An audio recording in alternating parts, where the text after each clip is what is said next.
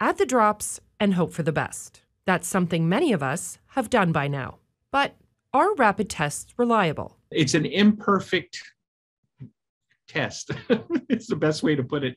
Turns out they aren't that great when it comes to detecting Omicron and its variants. They're not a perfect answer. They're not as good as our lab-based PCR test in terms of the sensitivity. In other words, making sure that that negative test is truly negative. Test accuracy with past variants was 80%. But with Omicron, that's dropped to about 45%.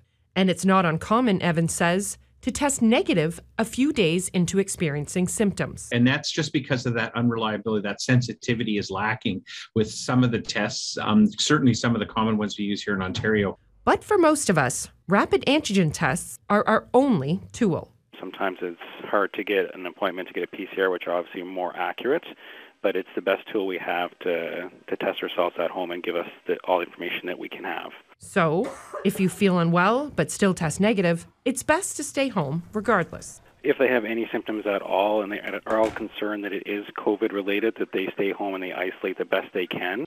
Meanwhile, Evans says to keep testing a few days into the illness to check for COVID.